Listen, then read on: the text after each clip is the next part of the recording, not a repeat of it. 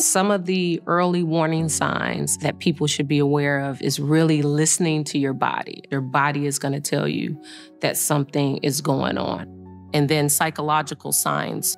Do you have a positive mindset? Do you know how to develop a healthy coping mechanism? Is your spirit connected to what it is that you were born to do in this world?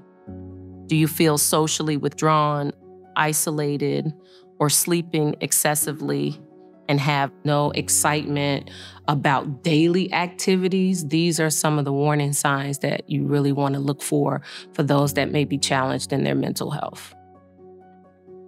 The early intervention steps that a person can take to improve their outcomes are a focus in or establish a pattern of sleep.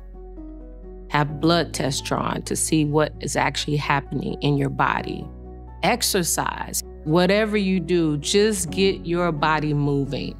Do yoga, do Pilates, do some deep breathing. Sometimes when we do deep breathing, it helps to recalibrate the nervous system. Set realistic goals. Make it small, and then give yourself a victory for the small goal that you set, which creates momentum for you to go into the next goal. And also develop or establish self-care. Self-care is the word for today. It's key.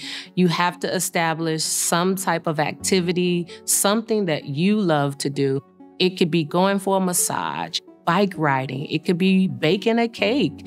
It could be reading a book, watching a funny movie, but take some time to enjoy and just unplug from your day-to-day activities by creating that self-care.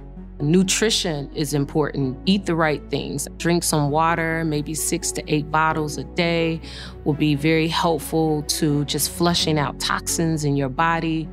Find a support system. Have family and friends that are safe space. That's the key word, a safe space for you to share or connect. You want to continue to do the things that you love with the people that you love.